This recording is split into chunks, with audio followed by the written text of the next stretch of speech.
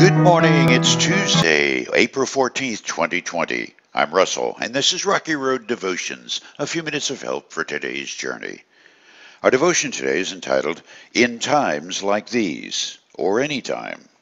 And our scripture is Psalm 63.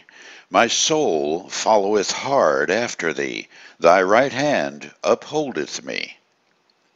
A few weeks ago, I sent an email to all our Rocky Road followers to encourage us as we continue under the duress of the coronavirus pandemic. Included in the message were 4 questions. Question number 1 was, what hope sustains you in this crisis? Number 2, what are you doing to stay positive? Number 3, how is this crisis challenging your faith? Number 4, how has God spoken to you in all this?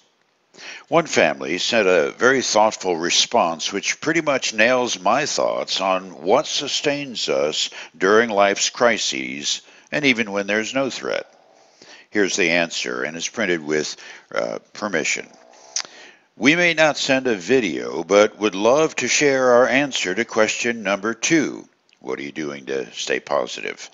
We read from the Holy Bible daily. We actually started our daily devotions as a couple approximately 18 months ago. We sing a hymn or two together and lift praises and requests through prayer to our Heavenly Father. These very basic actions deliver the answer to the other 3 questions. They deliver hope, develop our faith, and allow God to speak to us. This response is dear to my heart because it so reflects what my experience has been in writing these devotional thoughts. God's word says it this way in Psalm 119, 147, I rise early before the sun is up. I cry out for help and put my hope in your words. The truth, plain, unvarnished, undiminished, undiluted, is that we need a guide for this life as much as I would need a technology expert if I were to open the back of my computer and start messing around with all the little wires and such. We come into this world with precious little understanding of God, other than that this stamp of His being is on our souls. Daily seeking and hot pursuit after knowing God is the calling of every human spirit. It's that seeking after God that made King David and his son Solomon wise. It's amazing and surprising just how a small thing like choosing to come close to God each morning changes everything. In the quiet of a morning, minus the snoring of my little dog who studies with me each day, God's word speaks to my heart, and I cannot tell the numbers of times there have been little dawnings in my soul, awakenings that have charted my course for that day, whether it requires social distancing or not. But it's not in the method, whether it's early morning or late evening, or standing or sitting, or which version of the Bible you use. It's all about the surrender of the heart.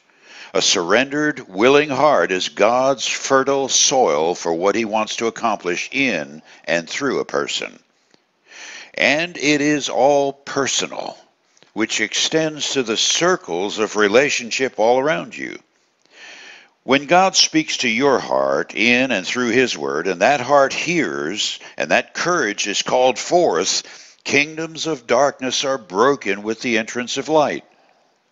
Sometimes it's as simple as carrying a meal to a homebound person, or taking time with the next-door neighbor's child who wants to talk, or stocking your car with bottles of water or McDonald's coupons to hand to that homeless guy you've passed too many times without meeting a need for the daily bread that was his prayer and the sign he's holding up with a stained, leathery hand.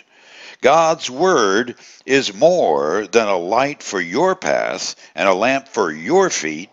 It's also a word of encouragement for the downtrodden through your actions. For you today. So, what did His word speak to your heart today? And will the rest of you hear it? You chew on that as you hit the rocky road. Have a blessed day.